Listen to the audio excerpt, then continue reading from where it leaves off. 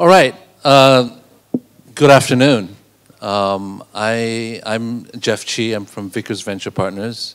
And my journey into impact investing started a couple of years ago when I was sitting on a panel in Europe. It was actually quite interesting because the topic of the panel was impact investing in alternate assets. And I was the last panelist to start speaking, but consistently everyone on the panel said, oh, we believe in impact, and impact's very, very important because it's good to do change to society and all that, but we need to focus on commercial returns first. And if we have a little bit of spare capital, we can spend it on good to do things, but not necessarily make money. Embedded in that thought is really this concept that if an investor wants to deliver impact and wants to make investments that does good, financial return needs to suffer. And when I spoke, I said, I don't necessarily believe in that hypothesis. And I think back about my own investments, and we've made a lot of investments that have done very, very well. Some of them you see on the stage today. But at the same time have delivered impact. So I thought I'd take the opportunity today to introduce you to a few companies here that has a very purposeful remit and mandate for themselves, but also demonstrate that they can generate very huge returns. So let me start by getting the founders on stage to introduce themselves. And I don't know the sequence in which we're going to flash the slides, but maybe we can have the next slide. There's supposed to be a clicker. There we go. Shailesh, you're up. All right, thank you. Thank you, Jeff. Good morning, everyone. Can you hear me at the back? Yeah, wave if you can, please. Oh, there you go. My name is Shailesh, founder and CEO of MatchMove. In 1 minute, Jeff, if that's allowed. We can put a bank in any app. Any app on your phone, we can put a bank inside. What banking means are three things: spend, send, and lend. So if your app's user does not have a bank account, can't transact online, has cash in their pockets, is holding a phone, but is unable to transact online, we can solve that problem. We've built a wallet, a bank-grade wallet in the cloud. It's now deployed across 7 countries. And we have very large and very small organizations using it. Some of the largest include Indian Railways and airlines, and some of the smallest include startups. Every one of them has a very common need, which is, as I say, people have phones, they have cash in their pockets. Their users are unable to move digital money. We've solved that problem with our capability, which we call a bank in any app. Right now, we're also expanding into Indonesia, kinds of customers that are looking at us. The end customer, since we're a B2B platform, the end customer is the one who's actually holding the phone. Our path is B2B2C. So that's MatchMove in one. Sure. Shailesh, could you also touch a little bit on sort of in terms of the impact and the financial and social inclusion? Sure. So the background, I mean, the whole thing about impact for us is, for MatchMove, is about improving the quality of life of people using technology. And the theory is that lots of people have, in fact, the fact is that lots of people have phones. Today you have people in different countries who are able to shop, browse through a catalog, you know, Lazada or Tokopedia or whatever else it is. And they can see the product they want. They have money in their pockets, but it's cash. They don't have a bank account. They can't actually buy the things they need. And this could maybe not just be something that you want for home improvement. It could be a textbook that you need. It could be an online course that you need to further yourself. So you can see it, you can't pay for it. Or you can use your phone to talk to your family through WhatsApp and video. You can see what's going on at home, but if it's a birthday or a medical emergency, you can't actually send the money. You have to go down to Western Union and send it off. You're earning a regular income, but you can't actually get the credit that you want because you don't have a bank account, because there's no bank account nearby. That's the impact we're having, Jeff. We're making a difference in people's quality of life by helping them transact for the daily things they need using digital money. Sure. Maybe we can move to the next slide.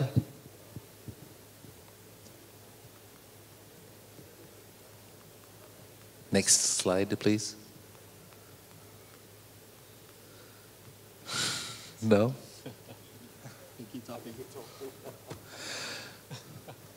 Oh, maybe let's. Oh, there we go. Oh, PHA, that must be you. Right. Thanks very much. So I run the Asia business for RWDC. We are a materials company. We make a material that can replace plastics in many, many applications. So our mission is to replace single-use plastics. And this material is naturally occurring and it is biodegradable. Biodegradable in the true sense of the word. We have the certificates from TÜV Austria, which is the EU standards, for biodegradability in soil, fresh water, and marine conditions, i.e. all potential end-of-life scenarios. The material is highly versatile. There are 150 types of PHA, and each one of them is slightly different from the other. So on the slide, you can see, the kind of applications that we can touch. We are, on top of this, we are working on other applications like diapers and wet wipes and things like that. So yeah, the impact is to replace plastics because it's a disaster. It doesn't make sense to be making all this single-use consumables, disposables with something that is indestructible, right? Plastic is ultimately a material that nature cannot deal with, and this is the problem, and this is the reason why we're seeing all this ill effects. And if you were to cite one number to describe the problem, what would that number be? One number? One number to describe the scale of this problem? Maybe two numbers. Plastic has only been around for 60, 70 years, and we've managed to contaminate 80% of our waters with microplastic. So imagine in another 60, 70 years, all our children will be drinking microplastics. That's what it is. Thank you. Dan, you want to go while we bring up the next slide? Sure. So I'm Dan. I'm the head of strategy for Migo and also in charge of our Indonesia operations, which are about to launch in just a few months. So it's an exciting time here. Migo's mission is to transform lives through bringing digital services to everyone. Now, I don't need to talk to this room about how transformative digital services, whether it's education, fintech, entertainment, logistics, all these things can be for people. But if you go into an average Indonesian neighborhood, what you'll find is people that tell you two things. One, when they pull out their phone and try to use the network, it's congested and it's slow. And two, they have to think about how much data they're going to use because the price points, even in a place like Indonesia, are high compared to average incomes. So how Migo solves that problem is we're building a brand new type of network with a totally globally unique infrastructure that allows us to deliver data for 0.1 to 1% the cost of traditional telcos. So once consumers get their hands on that, they can bring educational apps to their kids. They can have their eyes open to whole different parts of the world that they have never been to before or never heard about. The impacts are simply endless once you can put things on this platform that today 60, 70% of Indonesians are just locked out of. And moving into the next question, which is really, so we talked a little bit about purpose, what the company does and how it impacts society. Let's talk a little bit about some of the economics, right? Because this is a panel about that there doesn't necessarily need to be a tension between profit and purpose. And Dan, since you spoke about what you do, could you roughly talk about the economic model? How do you deliver at a fraction of the cost and yet remain profitable? Are you a charity, or can you be profitable? No, we're certainly not a charity, Jeff. We actually have 80% gross margins, about a 6-month capex payback period, and our price point is only 2,000 rupiah per day. So there's two fundamental things that allow us to do that. One is the network costs. So the unique network design that we have, hyper-distributed, micro-cached content delivery network that is located in C&D consumer neighborhoods, that's less than 1% the cost of a telco. So that means that we can charge people prices that they can actually afford and still make a profit off of that. So 2,000 rupiah for a day, that's something that anyone with a smartphone can afford to use whenever they want. And so that's how we blow the market open and have a much larger volume than existing competitors. So basically you're disrupting the traditional telco networks. We see ourselves as complementary to traditional telco networks because right now, these consumers aren't actually using traditional telcos for data-heavy services. They just aren't getting data-heavy services. They're using the telcos for WhatsApp and Facebook and other very light things, but this actually brings something entirely new to their lives without encroaching on anyone else's territory business-wise. Right, and Shailesh, perhaps you can talk a little bit about MatchMove's economic model, how you guys operate in terms of. Sure, Jeff. I think it's very similar to my friends here in the entertainment business. So what we're addressing is the fact that banks provide banking services, people need banking services, and banks are just unable to reach them fast enough. Introduce mobile technology, introduce cloud, and you have a new way to reach more and more people faster at a much lower price point because you're building for scale. And in that flow of value, consumers are willing to pay micro amounts for convenience. Whether it comes from the consumer, the merchant network, or all the intermediaries, they're actually willing to pay. This was not achievable by banks before because they're very asset heavy. They depend on ATMs and branches. But cloud and mobile allows you to reach more people, and so even 1 basis point, 0.01% of a transaction, if you do it 1 million times, it starts to become meaningful. So we're not changing that, Jeff. We're basically saying we're reaching more people faster at a much lower price point. Zhaotan, these, so you target biodegradable or the single-use plastic industry, trying to disrupt that. The material you have is fully biodegradable. Is it economical? Yeah, so we are more expensive. If you go material cost versus material cost, we are more expensive because of our profit margins. We want to be profitable. There's no reason for us to go just head on a price basis. But it's important to focus, and this is why there's so many applications that we can work on. But our star product, our key product focus is actually coated paper coatings. You know, the coating that goes on the plastic lining on your Starbucks cups, for example. And the reason why we go for that is because we have a coating that can significantly disrupt the economics of coating paper, such that we can achieve price parity. And at price parity, we are highly profitable. So this is our star product. What we're saying is a material, an application where we have no cost barrier, high profit margins, and is a massive market. So this is how we are using that to determine the pricing of our whole suite of applications. So it's important to recognize that which is the area that you should focus on to determine your business strategy. Yeah.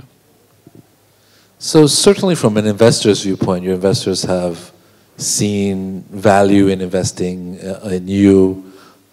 Not just from a purposeful side, but also from a financial return side, and you've all returned substantial returns to your investors.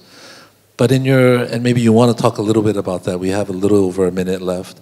But also in your day-to-day operations, have you ever had to make decisions that straddle and create a tension between, hey, this is leaning more towards my purpose and my remit, but for profit's sake, I don't want to do that? Or have you ever had to make tough decisions along those lines? Sure, yes, Jeff, all the time. We have the overarching vision to improve the quality of life of people. But the truth is that in today's world, economic returns do matter. And if you're not funded by a very large $100 billion fund, you have to keep thinking about what is your priority. And there are many times we do think about, we could do this, it's more meaningful, more impactful, for more people, but we actually choose not to because we are more focused on achieving targets for this year. But that's not always the case. There are times actually when our own staff, our own people who are also committed to this idea of quality of life will say, it's okay if we don't do this in normal time. We want to work on this and drive this project or program through in our own time. So we're able to find a middle, but it's not always in parallel. So I think the tensions that you face in that sort of domain are a real function of the business sector that you operate in and your business model. And I guess Migo has set itself up from the very beginning with a very simple proposition, which is that we're going to create a great service that is incredibly cheap and we charge customers a fair price for it. So that and bringing them those kinds of services doesn't mean there's day-to-day tension at all. I mean, certainly there are products you could put on our network that might be profitable but would cause tension, but that's not something that's built into our business's DNA, and so that's something that we have a very easy time ignoring and focusing on what is both profitable and good. Yeah, I'll end up by saying the concept of sustainability includes financial sustainability. The company needs to be able to have the resources to keep growing.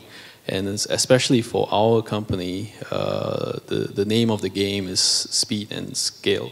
So if we're not big enough, if we don't have the resources to grow big enough, we're not going to make that impact. So both are important. And then we've run out of time, so maybe just let me sum up by thanking my fellow panelists here, and just to let you know that they will be around for part of the afternoon at least. If any of you out there would like to find out how you can make money and create social benefit to the society, please feel free to contact them. Thank you.